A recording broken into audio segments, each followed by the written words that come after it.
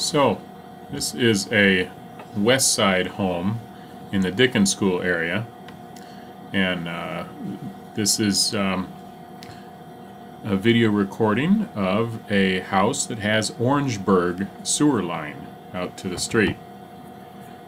As the recording starts, you're actually in the basement, seeing the basement around the sewer cleanout tap, and it's a good idea if you're having one of these recordings done to have the plumber take a video of the outside there, you're in the basement, so that a home seller or a real estate agent, anybody that sees this later, can identify for sure that it is the house in question. So we're looking there at about 24 feet. There seems to be some kind of problem with the side of that pipe. The plumber in this case didn't know exactly what that was. But as we go through this pipe, you can see the water is indicating where the bottom of the pipe is. So right now it's in the upper left-hand corner. Now it's kind of on top, so the camera's completely upside down. This is a house that was actually a foreclosure at this point and had been vacant for quite a few months. The water's turned off. This water you see flowing through the pipe is water that's just coming through the drain tiles in the house, or around the house, around the foundation, and flowing into the sewer line. As it turns out, the City of Ann Arbor is in the process of disconnecting that type of water from the sewer line, because during heavy rain conditions it can overflow the sewer system in Ann Arbor. But that's another story. In any case, we're heading out here about 42 feet. This material you're seeing is actually the Orangeburg material. It's not orange. It was just produced for the most part in a town, I believe in Pennsylvania, named Orangeburg, and that's why it has the name. But it's kind of a black material, tar impregnated. Now right there at 51 you can see a joint. It looks like it might be coming apart. But right here at 53, and we'll see that in a little bit more detail a little bit later in the tape, there at the top, which is in the lower left-hand portion at this point, the top of the Orangeburg is crushing into the pipe, and that's an actual failure there. Just a matter of time before it stops up the sewer and the sewer stops functioning. But here you can see the plumber is sending the camera all the way out to the end of the pipe, and right there at 61 feet changes from the Orangeburg material to crock, and at 65 feet you can see it dumps into the city line. So he pulls out again. Right there you can see it changing from the Orangeburg, the black material, to the ceramic crock material, and that's at the city connection out in the street. And you can see about the last 3 feet are that ceramic material.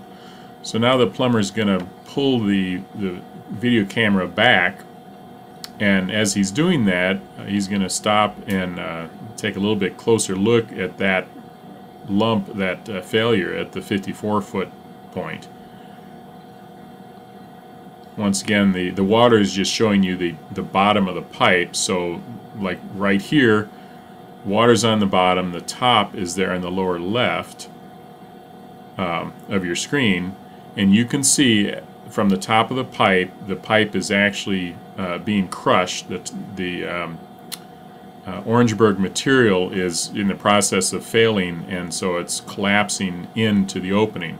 Now, if this plumber had gone in there with the knives from a normal roto-rooter tool, which they call the end of that tool the knives, it would have caught that projection into the pipe and torn it up and potentially jammed the roto-rooter equipment in the sewer line, and might have made that sewer unusable right at that point. It might have also just chopped that portion out of the sewer pipe structure and created a complete failure at that point, because right above that you can see from the dripping there's moisture right above that, and water from the soils probably out in the front yard just dripping in there. So this is a pipe that has a sewer line that's actually failed. are in the process of failing. It's just a time bomb. You know, it's unsure when exactly the toilets will stop working and the sewage will be flooding into the basement. But this is a failed sewer line in our view, and in this transaction we were actually able to negotiate a concession from the seller to make the repair. This was especially unique in that this particular house was a foreclosure. We just had some good negotiating leverage to get the bank to recognize this issue, and they did compensate for the defect in the house. So as the plumber's pulling this camera out, you can see the kind of the checkered pattern there of the fibrous material of the Orangeburg. And as he gets back to about 9 feet, you'll see the material changes and the pipe changes, and that is where it goes back to the right here, coming up, right there. It's going to the cast iron pipe.